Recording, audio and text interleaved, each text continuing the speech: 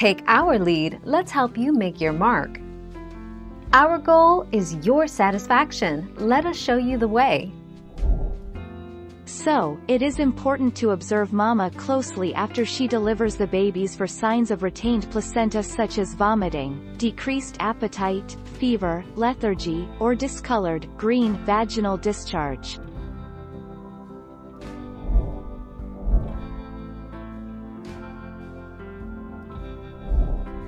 Take our lead. Sometimes the placenta or part of the placenta or membranes can remain in the womb, which is known as retained placenta. If this isn't treated, it can cause life-threatening bleeding, known as primary postpartum hemorrhage, which is a rare complication in pregnancy. 11 June 2019.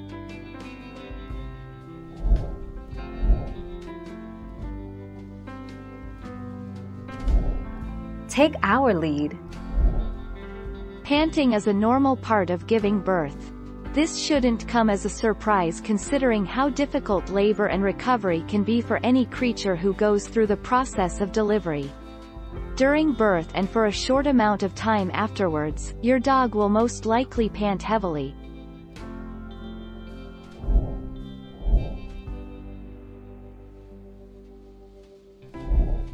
Take our lead.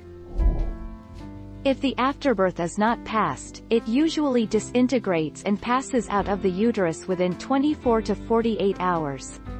This usually happens when the dog defecates.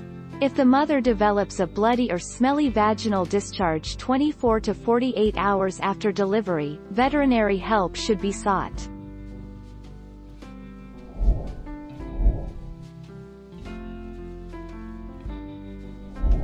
Make your mark, take our lead.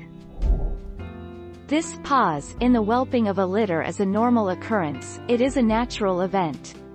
It can last easily as long as 24 hours, and I've talked with breeders who have had healthy, happy puppies born as much as 48 hours after the rest of the litter. Thank you for watching. Please subscribe and hit the bell notification.